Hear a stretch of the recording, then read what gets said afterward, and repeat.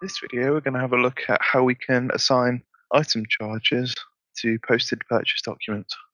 If we have a value that we need to assign that isn't an item, such as a freight cost or a labor charge, this is how we can do that after we've already posted our invoice. So to begin, I'll create a new purchase invoice. Select new from the ribbon. We'll enter our vendor name, Fabricam for this one, and the vendor invoice number. This will be whatever number we are provided from our vendor. Next, from our list of types, I'll select item charge. And for this presentation, we'll use freight charge.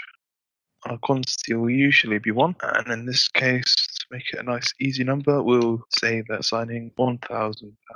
In order to proceed with assigning our item charge, we need to go to line, related information, and item charge assignment.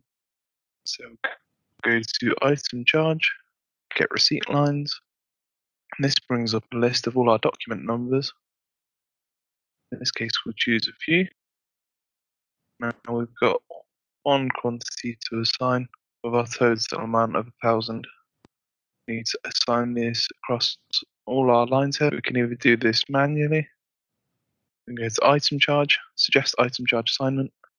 Select from a list of options. We can either assign this equally over all the lines by the amount of each line, by the weight, and by the volume. In this case, we'll assign it equally.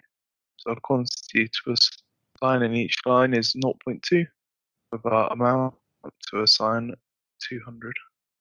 Now we can close this and post our invoice.